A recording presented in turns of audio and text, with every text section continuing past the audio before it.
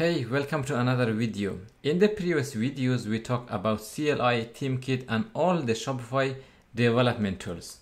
So before I talk about how we can configure Tailwind CSS with Shopify CLI, let's talk about theme architecture. I would put it simple. Before you build any Shopify theme, you have to understand the structure of Shopify theme, what are the things that you need to know, and how it works. So in this video, I will talk about the structure of the theme, there are some limitations, and how things are related to each other. So if you are a beginner to Shopify theme development, I highly recommend you to watch this video multiple times because it is difficult to understand it at once, even if I explain it step by step. And the more you watch, the more video you watch in this series, the easier it will get, because I cannot explain everything in a short video, but I will do my best. So it is very important to watch this video and understand the basic structure of Shopify theme. So let's dive deep. If you come to the documentation, it all starts from the architecture. Now it is really clear if you go to overview the explain thing, but it is much better if we take a look at the theme itself. So if I explore, here is the thing you have to know. Shopify use a templating language called Liquid, and the Liquid basically have dynamic data. So the data is coming from Shopify in terms of variables that is already in Liquid, and your job is to put those variable or those data in your HTML and then design it your CSS. So in this video, as you know, we are going to use Liquid as a templating engine which Shopify offer, and HTML and CSS for the structure and design, also JavaScript for interactivity of our website. So these are the languages that we use. If I scroll down, themes in Shopify has a basic structure. I will scroll down to the bottom. This is the structure of the theme, and it has some folders that you cannot break the rule. For example, you have assets folder, you cannot have a subfolder inside it. Even if you have, Shopify will either ignore it or give you some error.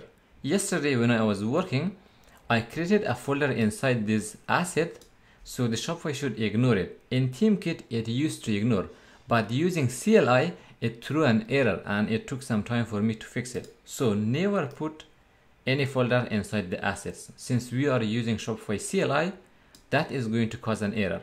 Config is where you put all the configurations. And let me say about the assets also. Inside the asset, you can put all your CSS, JavaScript images. If you have any, all of them will be in this directory. No subfolder at all.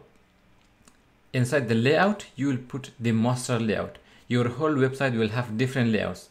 And the layouts will be inherited by other pages. For example, you have checkout, which has a unique layout. It is not the same as other part of your website.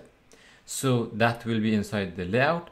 You have a layout for none, which nothing will display. You have a theme layout, which is the default one.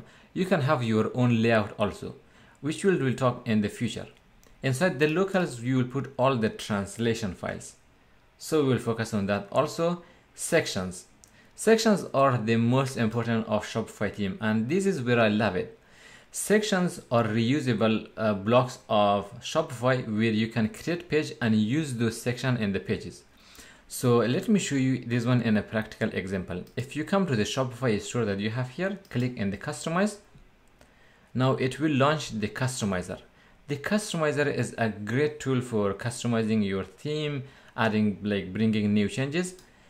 For example, this is one section called image banner, and you can arrange it rearrange it. You can bring it up or down. You can add more section if you scroll to the bottom. These are all the sections that Shopify offer in the down theme. So all these sections will be inside the sections folder. And then we have snippets.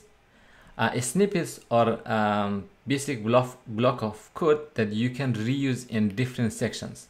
Imagine if you have a block of code that you repeat it a lot. So instead of repeating, you will put it inside a snippet and then you will render it inside the section. So you will write it once. And we are going to focus more we will have more example in the video, in this video series, but for now the snippets is like components if you have ever created any JavaScript applications. Then you have template. Only inside the template you can have subfolder called customer. Inside the customer you have account, and you have some other templates for order and some other things that we will focus now. So inside the template, and as I said, you cannot have your own folder. If you have it, Shopify either will ignore it or throw an error.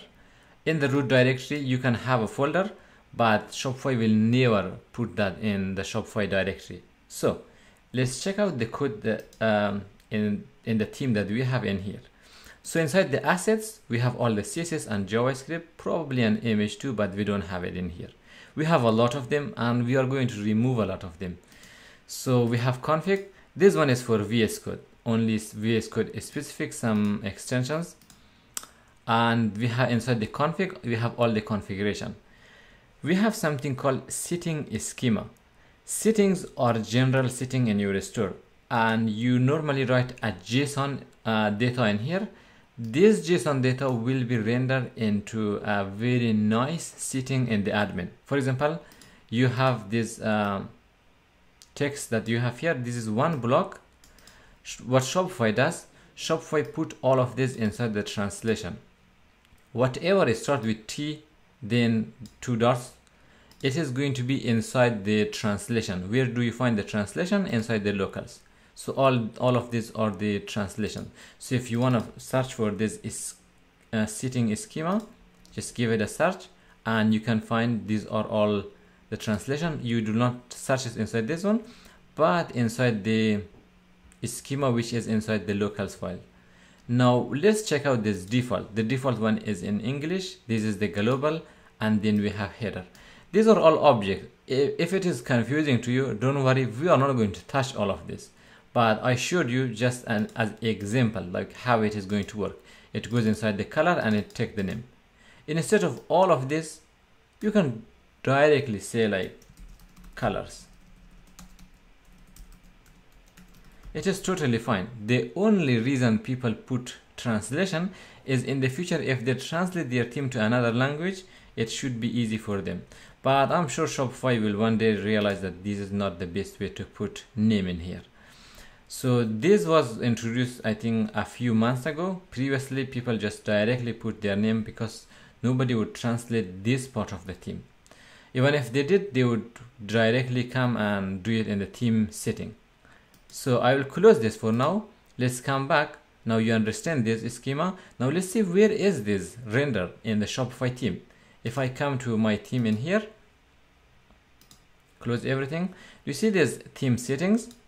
So this theme setting is basically where all those settings are. As I said, we have the color in here. And this is the typography. Inside the typography, we have all these fonts. And then we have layouts, button, and everything is here. You see, there's a lot of like settings, but we will focus more on how we can add our own setting in the future. All you need to know for now is that these are the JSON that will be rendered as a setting inside Shopify. I'll close this one, and inside the layout, currently we have a theme and password. Password is the front password, which people will not be able to access our website unless they have the front password. And this is the theme, which other template will inherit from this. Now we will talk more about how the templating is going to work. This is the master template, but let's check out the locals. Yeah, this is all the translations.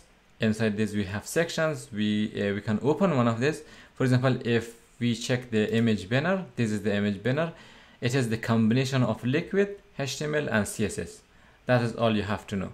And of course, I am not a big fan of like writing too much CSS in here. Sometimes you have to do that to make your theme sections dynamic and easy to customize. But I will close it for now, and that's all you need to know. Inside the template, you have customer, and inside the customer, you have account, activation, address, login, and some other templates. Now inside the templates, you have some other type of file called JSON. Now previously these were all liquid files.